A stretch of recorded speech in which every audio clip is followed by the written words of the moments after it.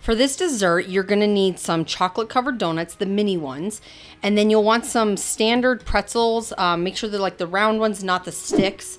And then you'll want some M&Ms. You're gonna use all the colors except for brown. And then we need a little bit of chocolate frosting.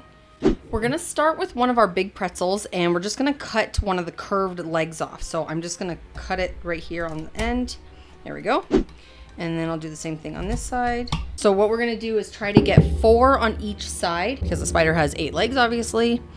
Just be careful because you can break the pretzel if you push too hard. Now, if you feel like trying, you can try to just break them like that, but you can see what happens is it doesn't always work. So that's why I use a knife. It's a little bit harder to break these with your hand. Okay, so now once you have all your legs in, we're gonna add our eyes. And then this is where the icing comes into play. And we just need a really small amount on the end here. You really don't need very much, just enough to make it kind of sticky. There we go. And then we're gonna put these right on the front.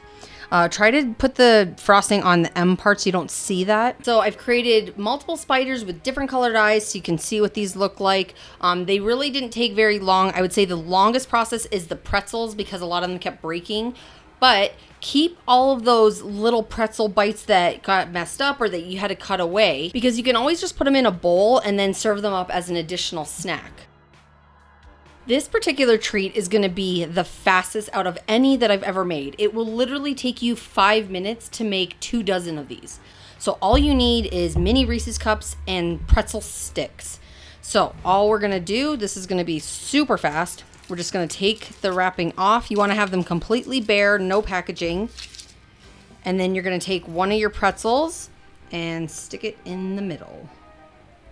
That's it. So now you have these little mini broomsticks, witch's brooms. You put a whole bunch of these on the plate and they're nice because they can just pick them up like this and eat them.